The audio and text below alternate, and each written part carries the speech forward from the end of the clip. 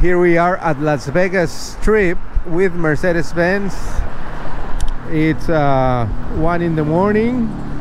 We just finished a long tour at CES, and we're gonna have a rare opportunity to be passengers in the Mercedes-Benz EQXX. There it goes.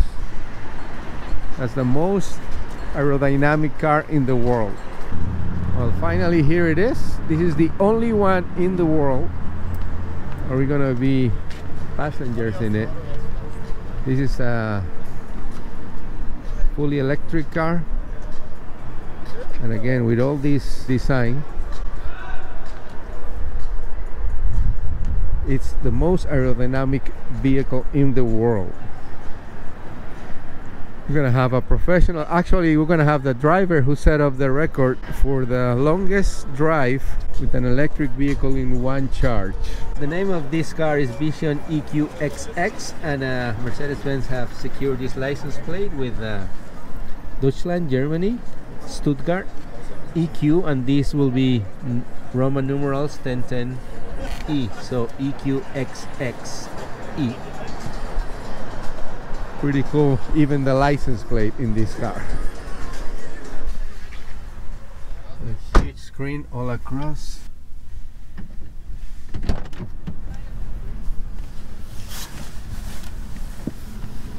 Hello. Hey. What's your name? I'm Aerodynamic, and I'm your driver for the day. So I heard that you are the driver who set the record in this car, right? I was one of a few drivers. Yeah, so the very first road trip we did, we drove to Cassis. We was 3 drivers, and the goal we wanted to achieve with this car is drive then more than 1,000 kilometers without extra charging. So only the 100 kilowatt hour battery brought us to the destination of Cassis. We drove from Sindelfingen, where the R&D headquarters is located, down to southern France to Cassis, a small village, and this was more than 1,000 kilometers. But the special thing about it, we reached our destination with 15% left in the batteries. Oh, still you can go a little bit more. Yeah. So we did the math, and we realized we could go even further, like 140 kilometers. So we started a second drive. We drove to our colleagues from the Formula 1 team, AMG Petronas and also HPP. That was all. Those two was also involved in the building and in the development of this car. And we drove to Silverstone, and we did a new record, driving more than 1,200 kilometers. And this was like in real world conditions, so it wasn't like closed streets. We was driving in traffic. There was some traffic jams as well. We was using the AC. Like what people will experience in real life. Yeah, absolutely. And this is the car that you did all this. This is only one in the world, yes, right? Correct. There's only one made. We got like a mule car with the same powertrain, but it's different chassis. And we got also like a mock-up that's at the moment at the CES booth. Yeah, we saw that this morning. This is the only one with the street legal license plate, and we drove those 2 record runs. Excellent. So let's go.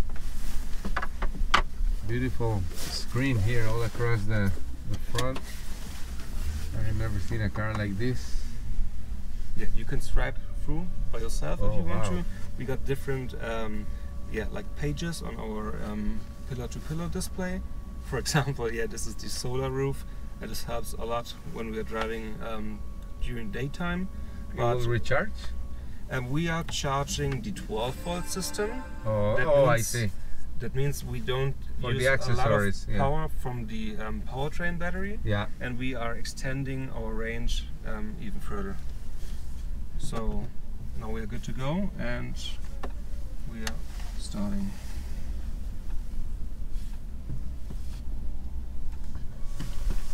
Beautiful design too, not only efficient but all these details. Yeah, a lot of details, even for like a research car. I mean, our main target was driving the 1,000 kilometers, but we still want to point out a real Mercedes. That it's a real Mercedes, so you got a lot of comfort. For example, as an engineer, when you want to build like the most efficient car, you don't think about a center console or armrests. This is like extra weight, so we was focusing on very lightweight materials like those 3D printed elements in the center console, also the door handles, and it's just like a little strap. So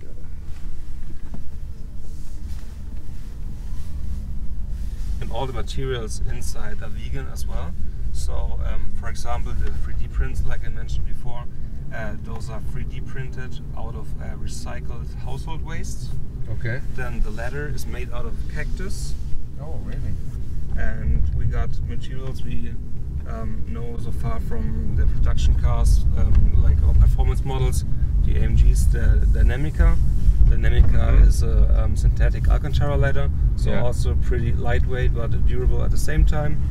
And something special are the floor mats. They're made out of bamboo with very high floor, so you're feeling very comfortable in this car. What's the horsepower and top speed of this car? So we limit this car to 140 kilometers, but that doesn't mean that this car is only able to drive this fast, just because it's a lot of work for the company. But due to the very good resistance, for example, the wind resistance, like here you can see the aerodynamics. Right at the moment we got the very best aero drag of 0.17. This is because at the moment the diffuser is extended. I did it manual. Normally there's an auto mode, and when you reach certain speed. Yes, so like when you are driving out of the city conditions, it will extend, and your aero drag drops from 0.18 to 0.17. And the second active aero element you can see in the front, it's the shutter. This is only open when the car is needed to be cooled. So the air goes through the radiator, which means this is a little bit more of a resistance, and the air will go through out of the bonnet to be separated around the greenhouse, like the windscreen. Yeah. So it's a 4-seater, and the seats back there are really cool too, with the ambient lighting.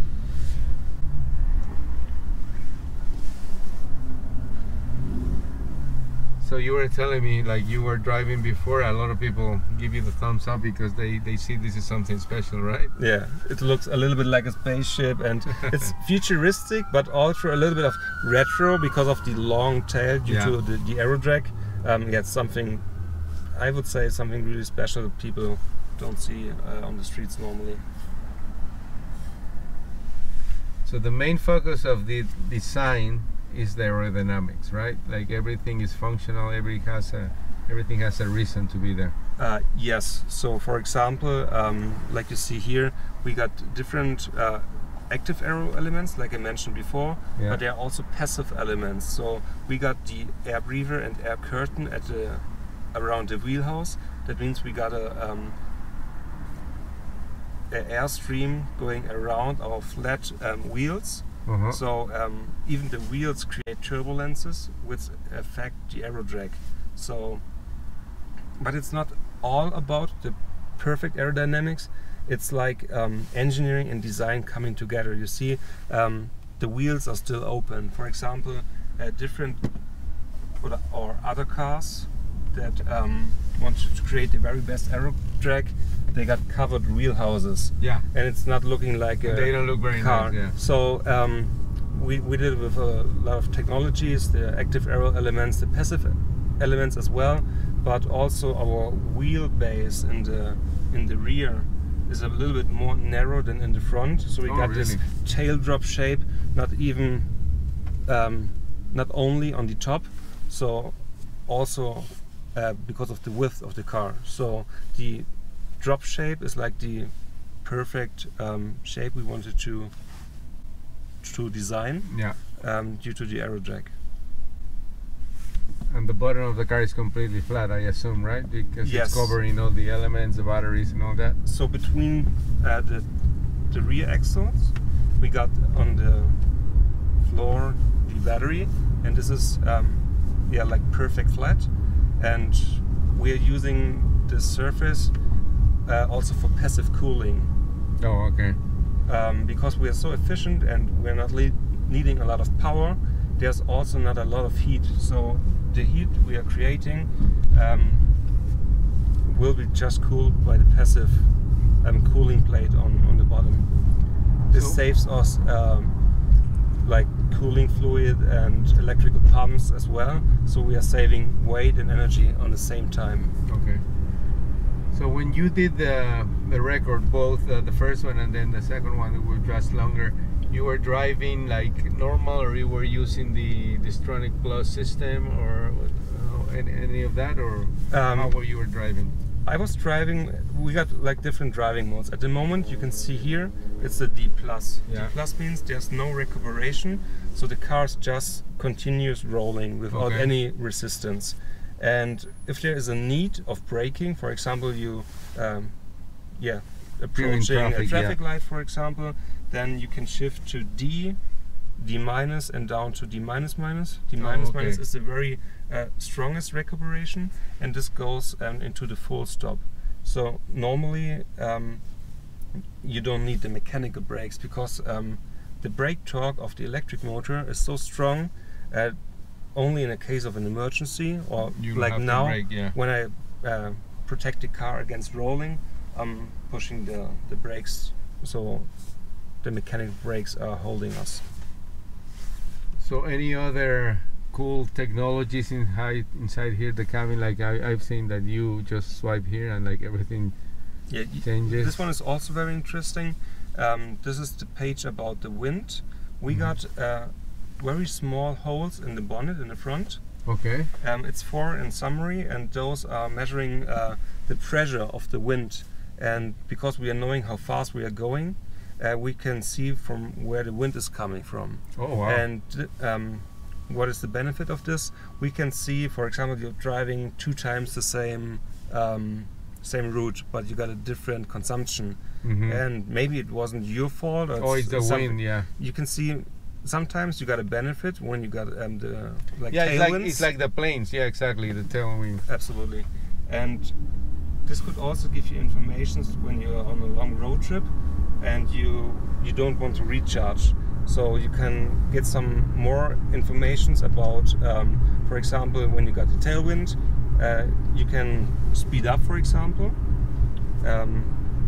driving faster without consuming more.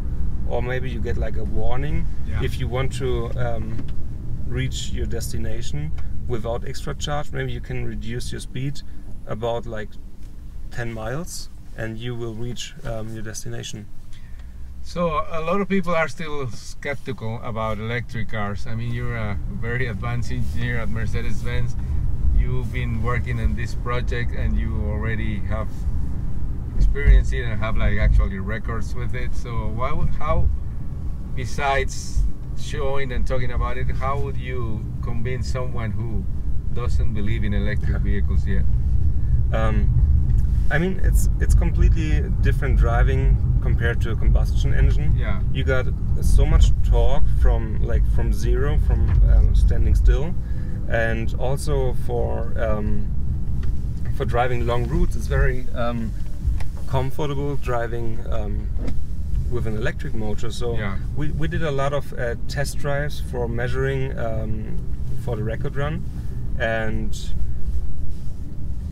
I mean, you can drive 1,000 kilometers and you're pretty relaxed when you reach the destination. So I like it because you got like the best of both worlds. You got power and comfort at the same time. Yeah. But this one in particular, with this design and performance and everything else, this is still a pre-production or a prototype car. Yes. But in reality, what would you say will be the range which most people will be comfortable with? 300 miles, 400 miles? What do you think is that magic number that some people talk about? This is a tough question. For example, we got here a 100 kilowatt hour battery, and we can go, like I mentioned, 1,200 kilometers. But if we reduce the battery to the half, we're still capable of driving more than 600 kilometers, and we are still saving weight when we're reducing the battery by half. Exactly. So you'll be more efficient. Yeah. And what's also a good benefit of being efficient, for example, in this car, if you charge 15 minutes, you are able to drive more than 300 kilometers. Yeah. So only with a quick stop, maybe you drink a coffee, you're good to go for for quite a while. I think for most people that again have not driven cars or like electric cars and not convinced completely, they have to experience it, right? Like Absolutely. we cannot talk, we can talk and do the video and like write stories, but you have to feel it, right? Yeah. And learn to live with it. Where's the station? How much I can really drive? How much I can go on a daily drive or versus a long road trip or something like that? You really have to experience it. And like I think people who get into an electric car, they very difficult will go back to a internal combustion engine car, right? I would say so. Yeah. So there's no way back. We're not going back to any of that.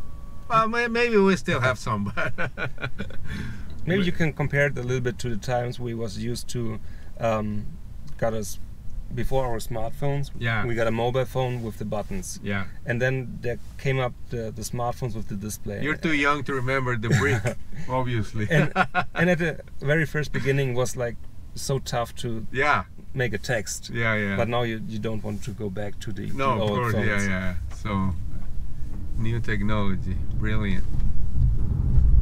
Well, thank you very much for the ride here at Vegas. Not many companies are able to close the part of the street to do this, so really appreciate the effort from Mercedes-Benz and all the information you've given us. My pleasure. Thank you very much. Thank you.